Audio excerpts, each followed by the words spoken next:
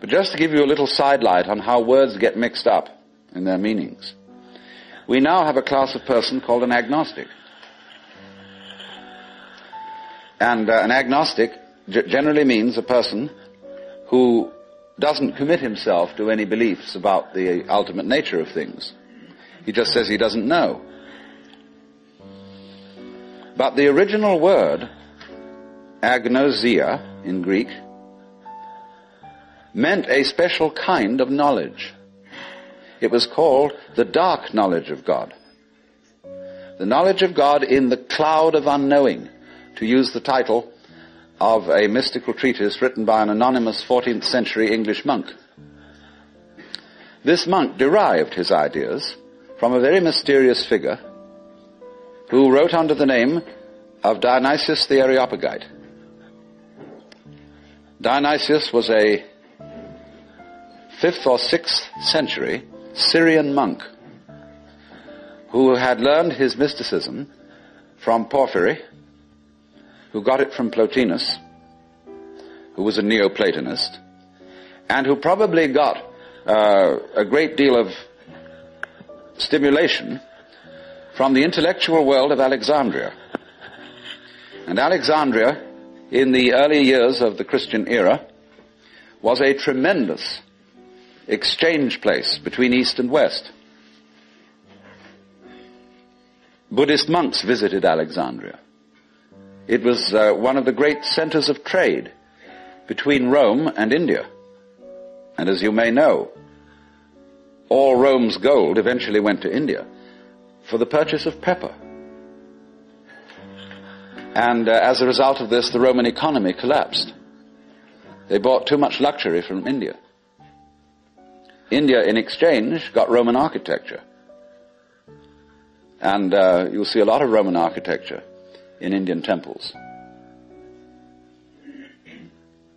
But Alexandria was the great center for the Gnostics and for Christian theology. And some of the greatest theologians, Clement, Origen, Athanasius, St. Cyril, all worked out of Alexandria. Well, now going back to this strange monk, Dionysius, it was he who first put around the idea in Christian circles that there was such a thing of the knowledge as the knowledge of God by faith, by agnosia, really, by unknowing. And he, in a book which he wrote, a very short book called the Theologia Mystica, he wrote a treatise on the higher knowledge of God, which might be quoted directly from the Upanishads in certain parts of it. The last section of it reads like the Mandukya Upanishad, because it's a series of negations. It says what God is not. And he goes very far, because he says that God is not one. He says our idea of unity falls far short of what God is. So does our idea of Trinity. So does our idea of spirit, our idea of mind, of justice, of love. All these things are not really God. And he says in another place, if anybody, having seen God, understood what he had seen, what he would have seen would not have been God, but some creature of God, less than God, some sort of angel or something like that. It's perfectly amazing to consider the influence that this man had. For writing under the name of Dionysius the Areopagite, he became identified, you see, with St. Paul's first convert in Athens. And legend has it that he was the first bishop of Athens and was martyred in Gaul, where he's known as St. Denis. But St. Thomas Aquinas looked upon the writings of Dionysius the Areopagite as having the highest authority. And you could, if all the texts of Dionysius' work had been lost, you could restore most of it from quotations in St. Thomas. He wrote really two very important books. One was the one I said, the Theologia Mystica, The other was called The Divine Names. And these two books presented the two phases of his theology. The book called The Divine Names was a discussion on the nature of God in terms of what God is like, by analogy. And this kind of knowledge of God he called kataphatic, from the Greek pheme, to speak or say, kata, meaning to say according to, that is to say, to speak by analogy. Where he used, though, entirely negative language about God, this sort of discourse was called apophatic. And the word apo meaning away from, to talk away from. Just as a sculptor, when he makes an image, reveals the image by removing stone. And so Dionysius explained that one attains the knowledge of God by discarding concepts, which is exactly what the Hindus mean when they say, of God one can only say neti, neti, not this, not this, not any conception. So thus in Hindu philosophy, the highest state of consciousness in samadhi is called nirvikalpa samadhi, which means literally non-conceptual. Vikalpa means a concept. Nir is a negation. So the non-conceptual knowledge. Now, people have greatly misunderstood this.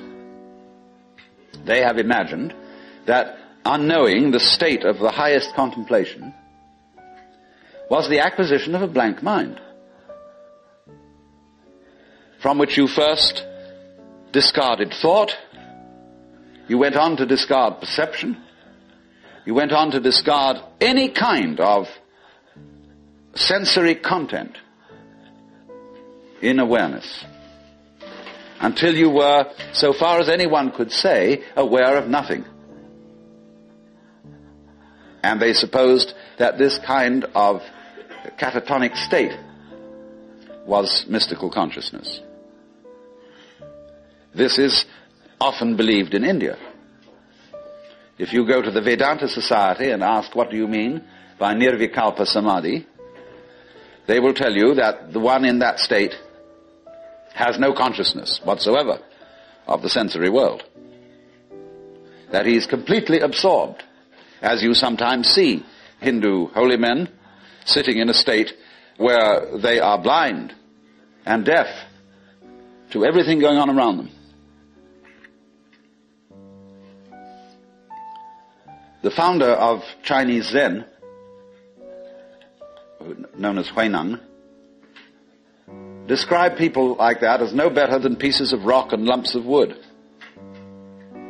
He said it's a very serious mistake indeed to confuse sunyata, the Sanskrit word for the great void, which is both the ultimate reality and the consciousness thereof. He said it's a great mistake to confuse it with nothingness. It is rather to be thought of as space, or like space, because space is not empty. It contains the whole universe. And so in the same way, the state of mind of a person who is truly enlightened is not empty. It contains everything. But like space, it is not stained by what it contains. And it's often said in Zen imagery, you can't hammer a nail into space. You can't spit on the sky and soil it. If you try, the spit will just return and hit your own face. So they go on to say the consciousness in all of us, your basic mind is like space. It is completely pure. But of course by purity, they don't mean unsexual, which is of course what purity generally means in the Western world. Blessed are the pure in heart, for they shall see God. A person who's pure in heart is generally understood as one who never has any naughty thoughts. You know what naughty means? It means vain, negative, empty. a naughty person, therefore, is one who doesn't amount to anything, who's just nothing. That's the real meaning. But this misunderstanding of the nature of contemplation existed not only in India, from which it was transmitted to China, but also in the West. You read many treatises on Western mysticism, and there's still the feeling that getting into a deep, deep trance, sometimes called rapture. Again, the word rapture has undergone some transformations. We talk about rapture as people being beside themselves with pleasure. But to be rapt means to be taken away from the body. So also ecstasy, we now interpret as meaning in a state of high pleasure. But it means to be outside yourself, to stand outside yourself. Your soul has left you, it is with God.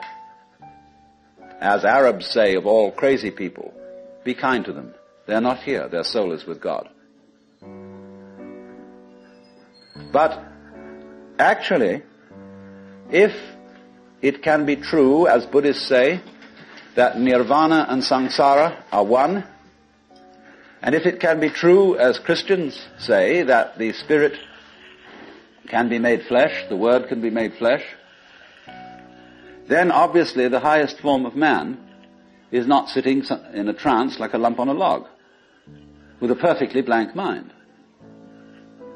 Because if that were the highest state of consciousness, it would be an exclusive state of mind. A state of mind that shuts out life. And in that sense it could not qualify for being what the Hindus call non-dualistic. They always speak of the highest reality as being not one, because one excludes many. Not nothing, because nothing excludes something.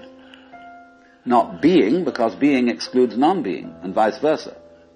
And so they use this word non-dual to mean that which doesn't exclude anything, which, as it were, has no outside.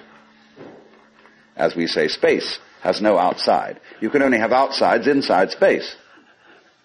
You can't have any outsides outside space. There is no outside space, even though space may be curved and finite.